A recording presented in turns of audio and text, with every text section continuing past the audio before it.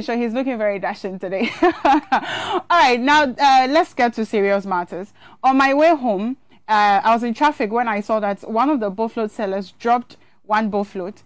And she was just looking around left, right, center. I'm like, how do you think that people in traffic cannot see you are picking the bull float from the floor? I thought she was going to dump it, but she just coldly added it to the ones they carry with the rabbits. And I'm like, Jesus Christ, I like this bull float. I buy it most of the time. How many of the bull floats have I bought that were the ones that dropped on the floor? It's not just her. A number of times I've seen that the pure water sellers also, they something happens, one falls down, or even the entire thing falls down. They pick them as if they are going to dump them away, but they sell them to the public again. Nti we dey stremo wa moton ade wo kwan ho no obi o hotimi to aduane ebidi na wakonya food poison, so on kai kra say bia odi street food ana bibi and akofa sadia na eden e dey abren.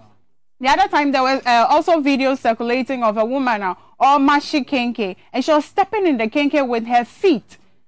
This is something that we are putting in our system. Consider